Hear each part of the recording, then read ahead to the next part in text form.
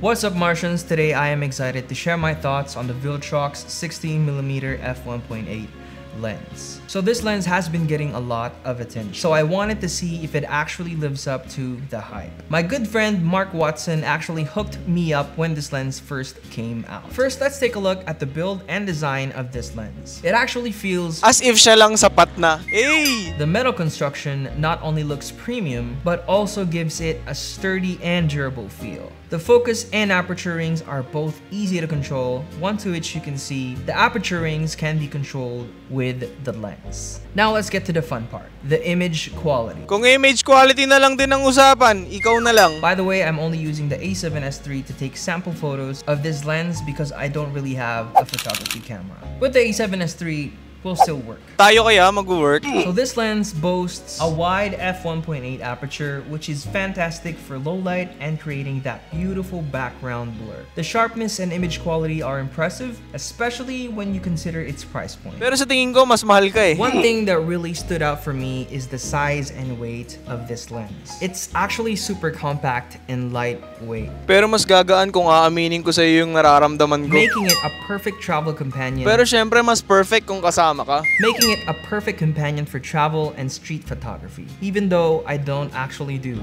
street photography. The Viltrox 16mm f1.8 isn't just for landscapes. It's actually fantastic for portraits. The wide aperture gives you a nice creamy background, and the lens does a great job of separating the subject from the background. It's actually also a good lens to use for real estate. And of course, don't forget about vlogging. If you are the type of vlogger who likes wide apertures such as f1.8, this lens is for you. Autofocus wise, it's actually really great. It's super fast, and I was never disappointed all throughout using this lens these past few months. If you're looking for an affordable yet high quality lens, the Viltrox 16mm f1.8 is actually worth considering. It's a great addition to your camera gear, and I highly recommend it. And that's it for this video. Don't forget to like and subscribe.